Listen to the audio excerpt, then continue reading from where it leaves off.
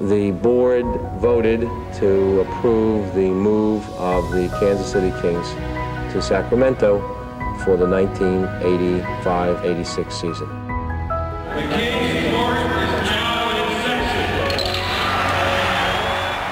I love Sacramento. Anyone that gets Phil Jackson upset because of cowbells, I mean, that's, you know, Phil never gets upset.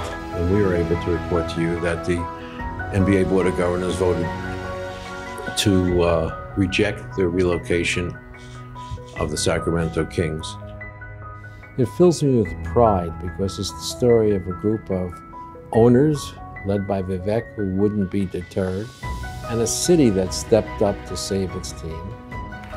It is a huge privilege, it's a huge honor, and I'm humbled to present to you my friend, the great David J. Stern.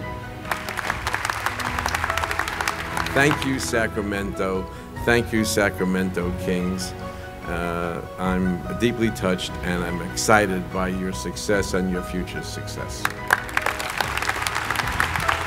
It was the essence of what teamwork could do in the context of a team in a city, and it's paying off for the city and for the league.